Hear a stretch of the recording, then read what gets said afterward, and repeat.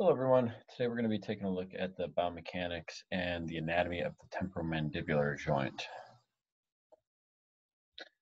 Now, why is it we want to even consider the TMJ? As it seems that it's relatively uncommon for dysfunction in the outpatient orthopedic clinic. One, we use it regularly with chewing, swallowing, talking. So throughout the day, the joint is used much more than people realize, therefore potentially putting it at risk to some sort of exposure, but also showing its importance. Additionally, there is a connection to the cervical spine and pain coming from there that we'll get to a little bit later. And with the cervical spine being one of the most common sources of pain for physical therapy, we want to know all aspects of managing care there. So we're going to start with going through just the osteokinematics, some of the language for what we're going to be talking about. Initially, we have depression, which is opening of the mouth. Typically, it's an average about 50 millimeters or 3 PIP knuckles, as you can see in the picture there. If someone can only get less than 2 PIP knuckles in their mouth, that would be deemed abnormal. Now, opening or depression of the mouth typically has two phases, both a translation and a rotation. And if you can get a good amount of motion just from the rotation aspect, but to get full motion, you need translation. And we'll get to that in a little bit. Elevation is just the opposite of depression. It's just closing the mouth. You have overjet, 3 to 6 millimeters, and overbite, 1/4 to 1/3 of the height of the mandibular central incisor. So overjet is how far the top teeth are forward relative to the bottom teeth when we're looking at the central incisors. This is probably the term most people are thinking of, or they're thinking of overbite, when in reality the measurement that they're contemplating or considering is overjet. Overbite is how much vertical surface of the mandibular central incisor is covered. Protrusion is when you push your jaw forward, should be about 6 to 9 millimeters, and retrusion is the opposite, where it goes backwards, 3 millimeters. This protrusion, retrusion, it corresponds to the translation aspect of the arthrokinematics of the TMJ that we'll cover in a little bit. Depression and elevation is more the rotation. Minimal rotation occurs for either protrusion or retrusion, which is why it's the translation aspect. Lateral excursion is where the mandible is jutted to the side of the mouth. Typically, it's about 11 millimeters of unilateral excursion, or about a quarter of the motion that the individual has for depression. You name it by the direction that the mandible is pushed towards, and it's possible it will be asymmetrical, which can be a sign of dysfunction. So the TMJ, some anatomy review here, consists of the mandibular condyle down here, the articular disc, and then the mandibular fossa coming into the articular eminence. Now there's both a superior synovial joint and an inferior synovial joint. So the superior is between the superior aspect of the articular disc and the mandibular fossa, while the inferior is between the inferior aspect of the articular disc and the mandibular condyle. You can palpate it by feeling just in front of the opening of your ear, or the external acoustic meatus.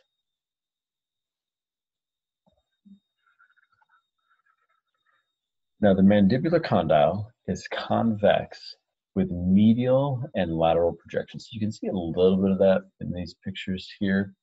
And it has an axis between the condyles that intersects about 160 degrees. When you're opening and closing the mouth, that motion you feel is the lateral projection of the condyle. Now, the surface of the condyle is covered with fibrocartilage. Now, now that is important because fibrocartilage absorbs forces much better than hyaline, and so it has a better reparative feature. That's especially important because uh, when speaking with different TMJ specialists, they talk of how great the TMJ is at self-healing, often meaning that surgery is for remodeling the TMJ is typically unnecessary. So when looking at the mandibular fossa, you have the non-articular surface, which is a thin layer of bone or fibrocartilage in the posterior and superior aspect of the dome. And then you have the articular surface. That includes the articular eminence in the anterior aspect of the fossa, covered by thick fibrocartilage. There's not much weight bearing or force transmission going to the non-articular aspect, but the articular surface is built up a little stronger and ready to absorb some force. The articular surface has an average angle of about 55 degrees from the horizontal plane, which impacts the kinematics of the TMJ motion. Because the non-articular surface is much thinner and not ready for that load bearing, it is at risk of injury. So if someone were to fall and their jaw is kind of pushed posterior, superiorly, it's possible you could have a fracture in that region. So here's another picture of that. Here's your non-articular surface, and then here's the articular surface. So again, if that force pushes the condyle posteriorly and superiorly, you could potentially have an injury. So when looking at the articular disc, it can be broken into three sections. You know, the convex superiorly and concave inferiorly. Intermediate portion is flat superiorly and concave inferiorly, and then the anterior portion is slight concavity superiorly and flat inferiorly. And it is all made of fibrocartilage. Aside from the periphery, it typically lacks blood supply and innervation. But again, because of the fibrocartilage, it is pretty good at self-healing. It's relatively firm but flexible. It is attached to the capsule. The posterior portion attaches to the retrodiscal lamina, which connects to bone. That space is filled with fat, blood vessels, and sensory nerves, which is why pain can be felt there. The lamina also typically attaches to the tympanic plate and mandible. So we don't necessarily have the pictures of those fibers coming through here, but it would be in this general region. The anterior region attaches to the neck of the mandible and anterior capsule. The superior head of the LP and the temporal bone anterior to the articular eminence. Thickness varies throughout, but at its thinnest intermediate portion, it is about 1 millimeter thick.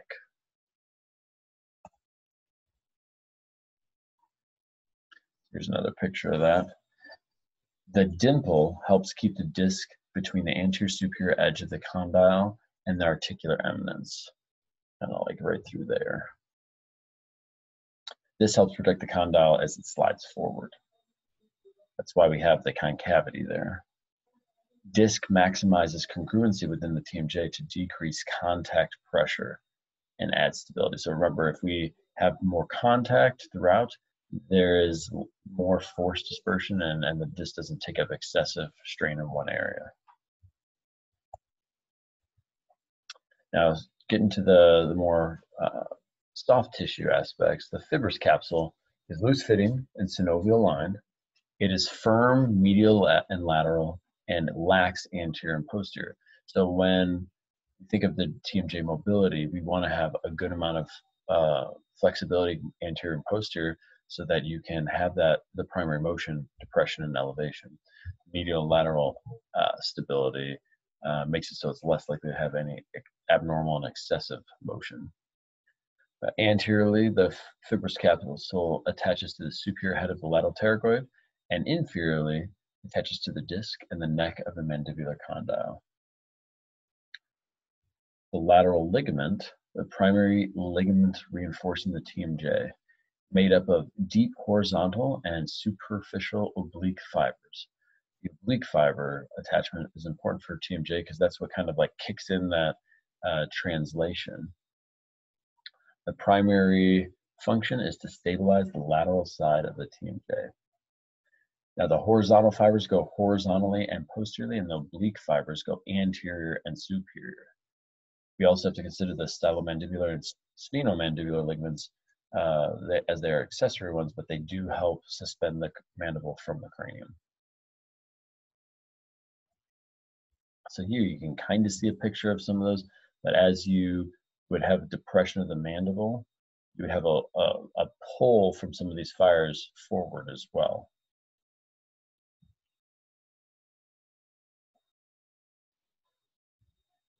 Now getting onto the arthrokinematics.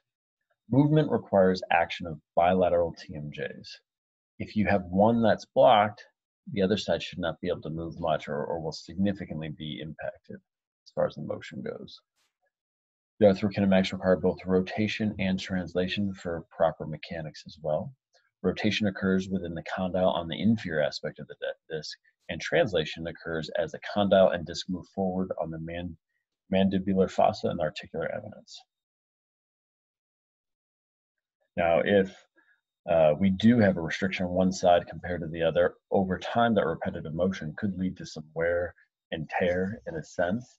Not that that's necessarily the end of the world, as the disc can have some good self-healing aspects as well.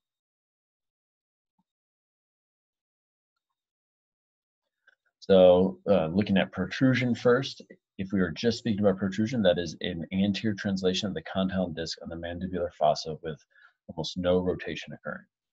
Retrusion occurs with posterior translation of the condyle disc on the mandibular fossa.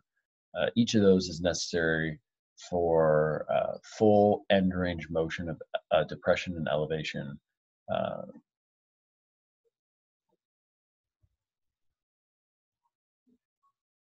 Lateral excursion is the side-to-side translation of the condyle and disc on the fossa.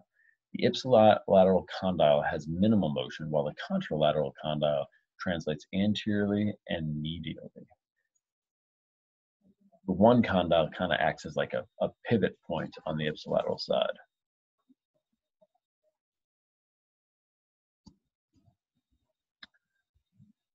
When looking at depression, this is the big one as far as trying to break it into the different phases. The early phase is the first 35 to 50%, and that's where the condyle rolls posteriorly on the inferior surface of the disc with a slight anterior translation. Think of our convex concave roll.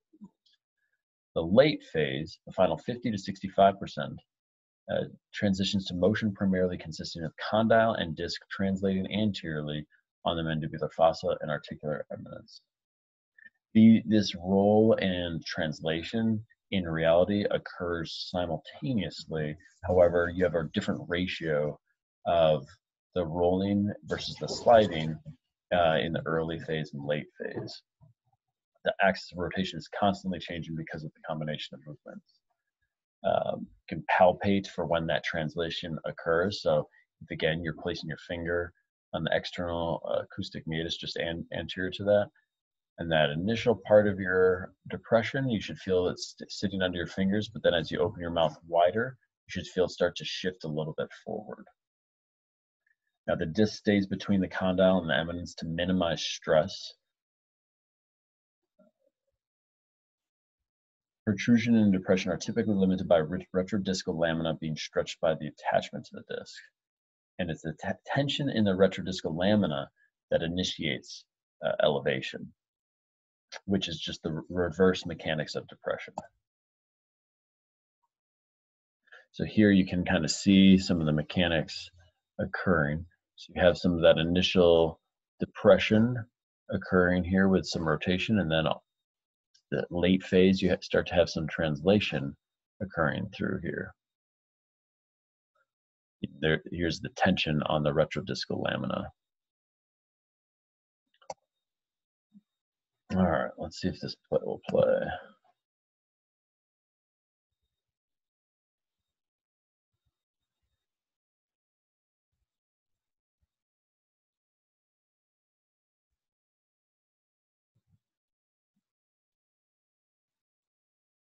You can see initially you're getting the mechanics here rolling, and then a little translation, and then the translation comes back. They're, interestingly, they show the translation as a completely secondary motion here with elevation. In reality, typically you get a little bit more of the retrusion before you see all of that rotation. Now here's another video that shows what's happening closer up.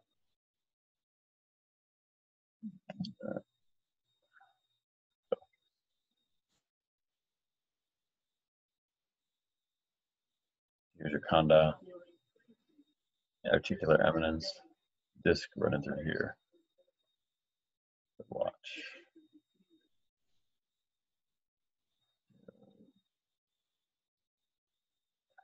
And then here we go. Here's more of that translation. Good.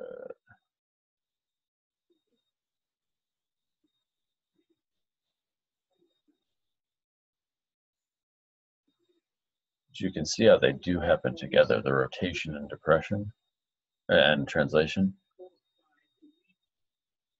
But yeah, mostly that elevation occurs initially. Go. All right. So now moving on to some of the muscles, muscular anatomy. There are 4 primary muscles and then some accessory ones as well. So initially here we have the masseter, which is responsible for when acting bilaterally, elevation with a slight protrusion. Unilaterally, it is responsible for ipsilateral excursion. The temporalis, when acting bilaterally, performs elevation with a slight retrusion, which helps with the arthrokinematics of the TMJ if we think about that rotation with translation. Unilaterally also helps with little unilateral excursion. If you are thinking of the muscular attachments, origins, and insertions, it makes it really easy to understand what the actions would be when acting both bilaterally and unilaterally, especially if you have like a 3-dimensional image of how that muscle runs. You can typically palpate these. Your masseter is just below your zygomatic arch, running down to the inferior aspect of the mandible. And if you clench your teeth, you'll feel it push out. The temporalis is more in the temporal area. Same thing, if you clench your teeth, you should be able to feel it. Now, these ipsilateral excursions are important because when we are grinding our food, sometimes we get a little bit more side-to-side motion to help break it down. Think of like how a cow chews, not that we all chew like a cow, but that's the purpose of that. And we have the medial pterygoid, when acting bilaterally, is responsible for elevation and a slight protrusion. Let's see right here. And unilaterally, it has a contralateral excursion. The lateral pterygoid, when acting bilaterally, has a strong protrusion force, and an inferior head depresses the mandible, while the superior head controls the position of the disc during elevation. When acting unilaterally, is responsible for contralateral excursion. So both the pterygoids perform some form of contralateral excursion when acting unilaterally, while the masseter and temporalis have ipsilateral. The lateral pterygoid is generally pretty horizontal, so it has a good force for pulling the condyle anteriorly, impacting the depression. And then you can see its attachments here to the disc helps explain why it can control the position during elevation. The lateral pterygoid is not typically palpable, and the theory about its disc attachment is a little controversial, but it also does attach to the capsule. And the 2 different heads, the superior head and the inferior head, are active at different phases of the motion. there's a balance between the pterygoids and the masseter and temporalis, so that you limit the lateral excursion at different times. The lateral pterygoid is very effective at creating some strong forces as well. Now, getting on to some of the secondary or the accessory muscles of mastication, we have our suprahyoids, which attach to the base of the cranium, mandible, and the hyoid bone. The infrahyoids attach to the hyoid bone, the thyroid cartilage, the sternum, and the scapula. The suprahyoids assist in depression of the mandible. Both suprahyoids and infrahyoids are involved with speech, swallowing, and tongue movement. The infrahyoids in general stabilize the hyoid bone, while the suprahyoids can help move the mandible. With opening of the mouth, the inferior head of the lateral pterygoid contracts to anteriorly translate the condyle. Due to a force coupled with the suprahyoids, rotation of the mandible occurs around its axis as well. So when we're thinking of that lateral pterygoid head pulling the condyle forward, with the simultaneous action of the suprahyoids pulling down with these muscles here, that's what creates the force couple, so that it overall becomes a rotation with translation. During closing the mouth, the masseter, medial pterygoid, and temporalis are responsible for elevation of the mandible, while the posterior fibers of the temporalis retrude the mandible as well. The superior head of the lateral pterygoid helps eccentrically stabilize the disc during closure. Activity of the lateral pterygoid is stronger on the involved side. That retrusion aspect is important when returning from a fully open mouth. So you can see how, based on the alignment of some of these muscles, it's primarily going to be trying to force into elevation. And then you can see these posterior fibers here are going to pull a little bit more into retrusion as well. Now the retrodiscal lamina, which back in here, not shown too well, they're responsible for initiating elevation when talking about the lateral pterygoid. But the lateral pterygoid is also important for balancing the retrusion force coming from those posterior fibers of the temporalis.